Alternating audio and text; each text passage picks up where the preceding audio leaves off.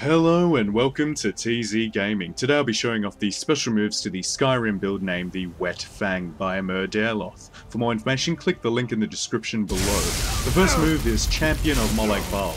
By using Vampiric Drain continuously in the left hand, constantly cast while using power strikes from the right hand using the mace on Molag Bal, you not only do a lot of damage because it is a mace and a heavy weapon, but you also drain souls. The next move is Vampire's Fix.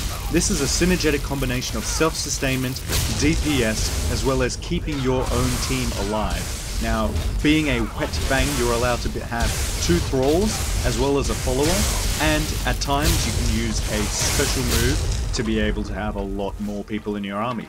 But this is a great way to keep your team sustained without having to constantly raise a thrall, without having to constantly replenish your team. The next move is called Traitor's Irony. It's ironic because of the fact you being undead and using a weapon to kill undead is very powerful, but it doesn't affect you. The game doesn't actually consider that as a factor, but it is really good. As you can see, line of sight does not affect the proc, which happens on the weapon, and it will attack everyone nearby. It is especially good to use against magic users who are coming up against it. You can see the thrall is very helpful there, and you can finish off that vampire.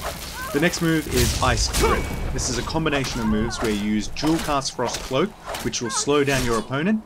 You'll use Elemental Fury to speed yourself up, and just hack and slash.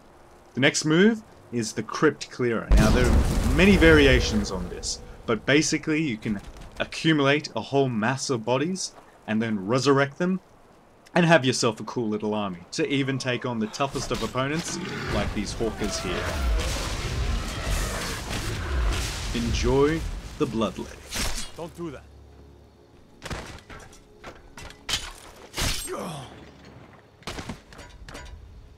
Now.